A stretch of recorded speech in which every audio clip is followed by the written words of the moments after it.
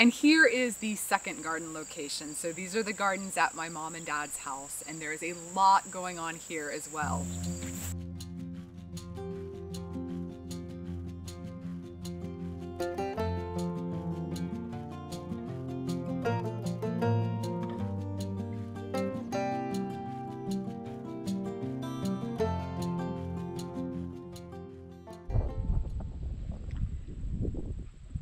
Now, starting up here, I cannot take credit for any of this. This is my mom's handiwork, but it's so lovely right now. I just wanted to share it with you. The vegetable gardens are back through this grape arbor, and on this side is a seeded Concord grape that, for any guesstimate, may be over 100 years old. It has been here for a long, long time and is still in great shape. Produces grapes every year. We're just waiting on those to color up.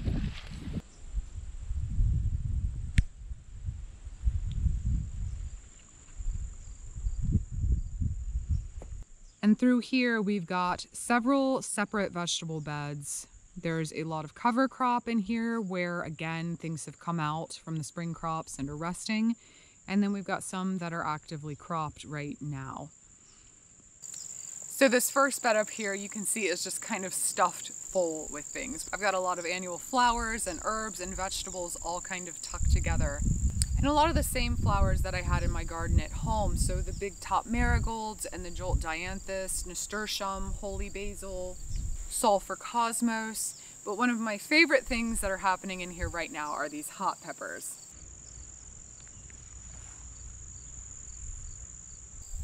These are 3 different varieties, Killian, Christian, and Damien. So it's an orange, a red, and a yellow hot. But what I love is the way these peppers are upright facing on these plants and are these cool, wicked looking little spikes. So this overall effect is almost like flames on this plant. And these guys are just loaded with fruit.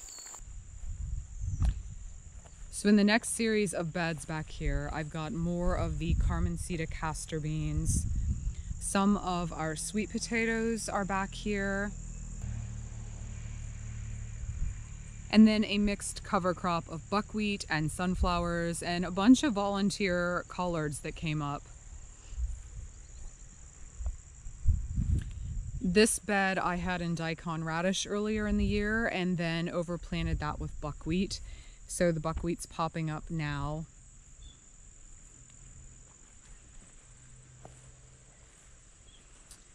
This bed our onions just came out of recently. After harvesting, if my onions are still a little bit damp, I do allow them to dry in the sun for a while, and then I move them into the barn to finish the curing process. And I had another loss. I completely lost my watermelon plant over here, and my cantaloupe is very quickly going downhill. These were both taken down by cucumber beetles carrying bacterial wilt. But I've got one cantaloupe variety still clinging to life here. This variety is Bitter Gold.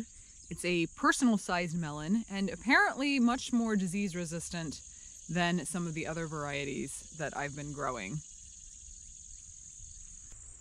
And then my dad's Kentucky Wonder pole beans, which are a personal favorite of his. He plants these every year. Those are doing really well on the fence there.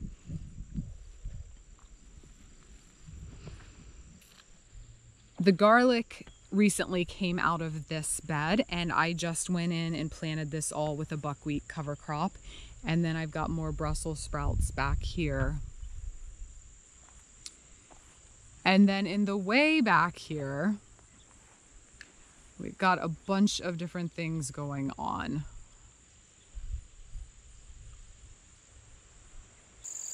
So in this big bare spot in the middle, this is where the potatoes just came out. And I am working on prepping these rows, and those will be ready soon for planting my fall crops. I've also got some buckwheat cover crop, which will come down. And again, that will be space where I can plant some of my fall crops. And then I'm flanked on either side by tomatoes and sweet potatoes and more tomatoes in the back. Over here, I've got my hops trellis. And this is really a fun plant, even if you are not planning on making your own home craft brews. This is so pretty. I think it could almost double as an ornamental. It's also a very useful medicinal herb. It helps with relaxation and sleep. And it's really easy to grow up any kind of a strong supporting trellis. So as you can see here, I've just got a cattle panel arch, and that does an excellent job of supporting this hop spine.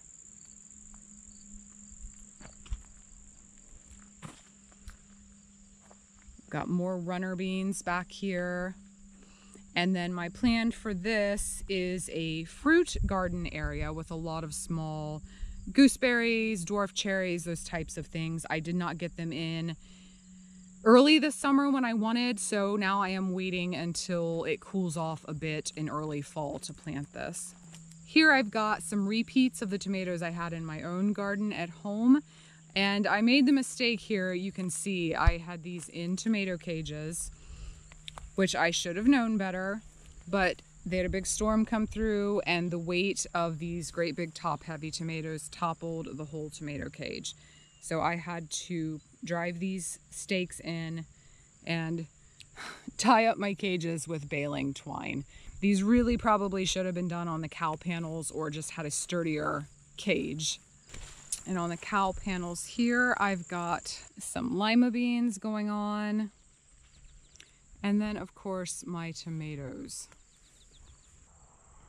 I got these planted a bit late. It was not until May 20th. So we're just now starting to get really into a lot of tomatoes being ripe.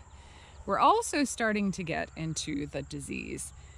And for some reason, the disease pressure is worse here this year than it is at my home. Last year it was reversed and I can't figure out why. So I am actually using a copper spray once a week or so on this foliage to try to combat the effects of these bacterial and fungal type foliar diseases. It doesn't totally stop the disease, as you can see, but it does slow it down. And you may notice I've got lots of marigolds interplanted here. I honestly don't know if these deter the insect pests like they are claimed to do, but I think every little bit helps, and they're enjoyable to look at and easy enough to throw in here with the tomatoes, so that's what I do.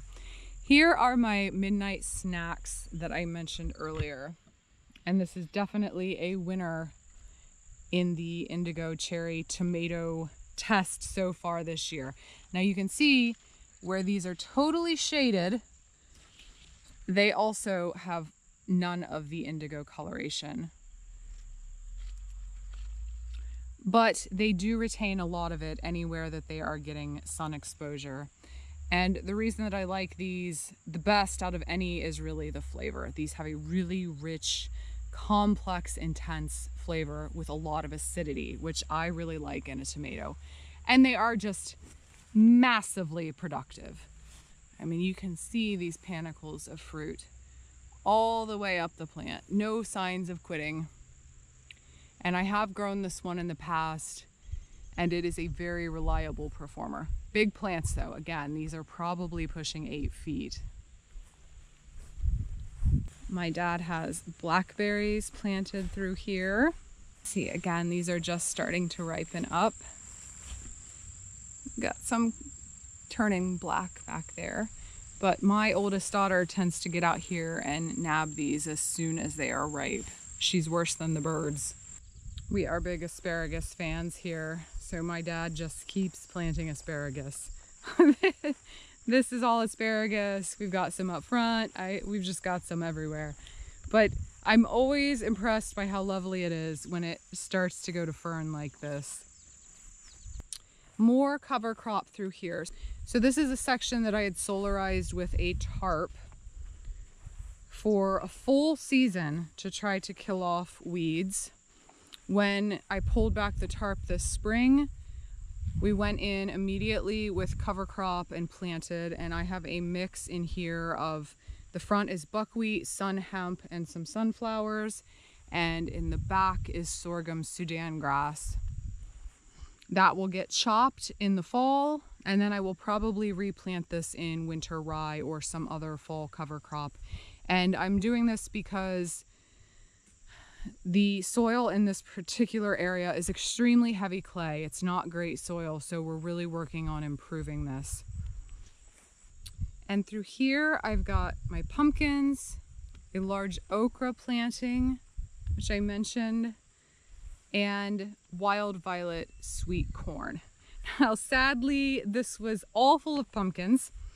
I lost every single one to squash vine borer this year, except this guy back here is hanging on, bless his heart.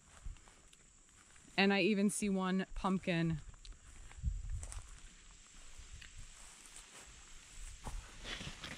A decent sized jack-o'-lantern pumpkin back there. The okra is doing awesome though. Like I said, there is nothing that stops this plant. Mainly the trick is just getting out here and getting it harvested before these pods get too big. Because you can see it's been, it's probably been a week since I harvested. And these pods are just going nuts. That one's way too long, but amazingly, like not entirely woody yet. But again, like they're better at this size.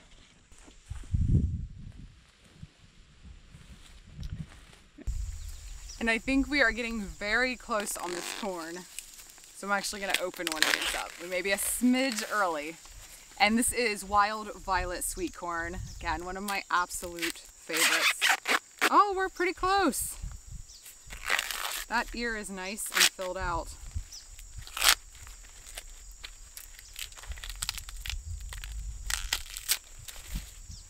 Take a look at that lovely purple blush on there. This will get darker as this ear matures, but really you don't want to let it get much darker than that for fresh eating. This is really optimal because these kernels are plump and filled out and juicy, and that is going to taste delicious.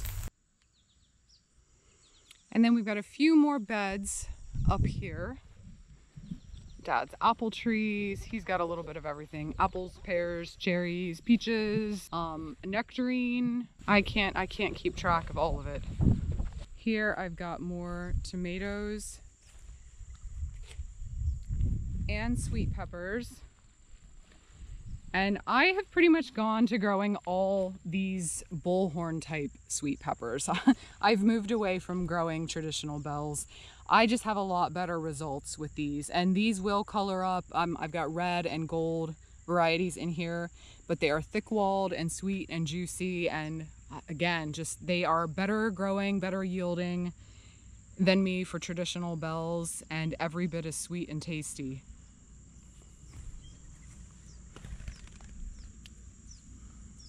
That tomato is putting on some really lovely fruit clusters. But again, we've got some of the foliar disease going on.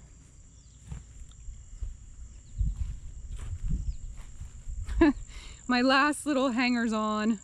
This whole fence was cucumbers, and I got a couple good pickings off of it, and then the cucumber beetles took them down. So I've got one plant in here that desperately needs picked. That guy is way too big. I've got some summer squash hanging on back here. This is Smooth Criminal. I really like this one because, true to its name, it has smooth petioles that don't scratch your arms all up when you pick, which is really nice. I just cleaned this all up. This is where all of my spring brassicas were. I got this mulched and all planted in buckwheat just a few days ago. And I've got some kale and collards left in there from this spring. Some volunteer amaranth, which is funny because my dad can't even remember the last time he planted this stuff, and it's still popping up every single year. It's really a cool plant.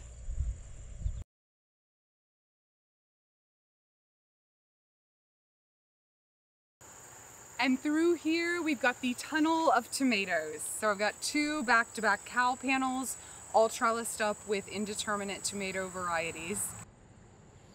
And again, you can see interplanted at the bases of these plants, I've got a lot of marigolds and basil. And in these breaks, I've got the Gurney's Beneficial Bug Blend, which has been drawing in the pollinators like crazy. But you can see, again, we've got a lot of foliar disease happening, unfortunately. A really nice fruit load on these plants. But if we lose all that foliage, they are not going to taste good. And some of these are faring much better than others. Got very little disease. For the most part, these look really nice and healthy over here. So really nice fruit size. Since you've seen these cow panel trellises all over my garden, you've probably gathered how much I love them. I've yet to find a method of staking tomatoes that I like better than this for growing indeterminate tomatoes. It just makes them so much easier to pick, along with the advantages of improved air circulation, which helps cut down a little on the foliar disease.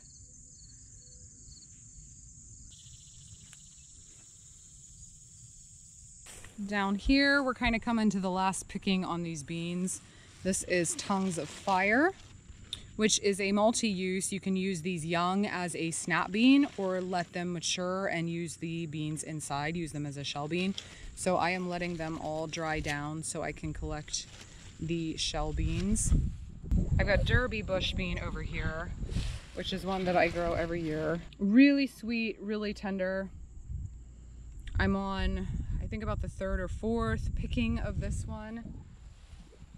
As I mentioned, I fairly recently harvested my garlic and onions and potatoes, and to cure all of this stuff, this is the solution that we have come up with. So this is just my dad's trailer. We've got a big screen laid on top of this, and all of the garlic and some of the onions are sitting here. We've got the garlic toward the back so it does not get as much light exposure. Onions can take a little more, and we will just leave these here for a couple weeks till they're all the way dried down. Then they will get strung up and hung up for long-term storage. The rest of the onions and the potatoes are in the barn.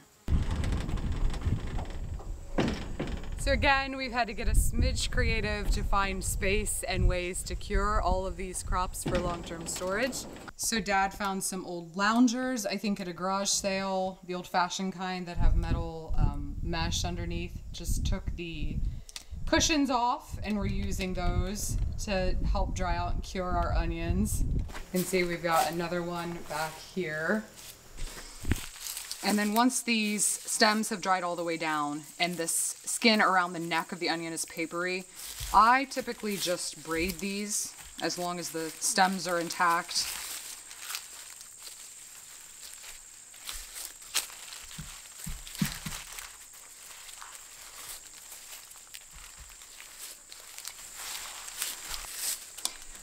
And sometimes that will happen. If that stem's kind of rotten, you want to use those up right away.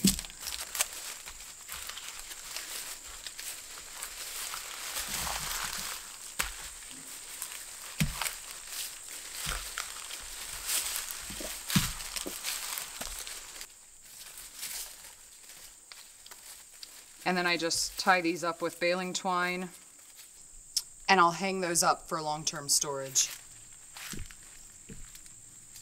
Same setup for potatoes. We've just got some old screens, trying to give these guys maximum air circulation. I like to keep the potatoes completely out of the sunlight. You definitely don't want any sun exposure here. This is not optimal. Ideally for curing potatoes, you want cooler temperatures, but I'm just kind of working with the resources that we have here, and this seems to do the trick. I typically cure my potatoes for a couple weeks and then put them down in my cool basement for storage, and they usually store pretty well. So there you have it. There's a lot to take in, and there's a lot going on during the month of August. And if you enjoyed today's video and want to see more garden updates, as well as tips and tricks and garden experiments, please consider subscribing to my channel, Growfully with Jenna. Thanks for watching, and I'll see you next time.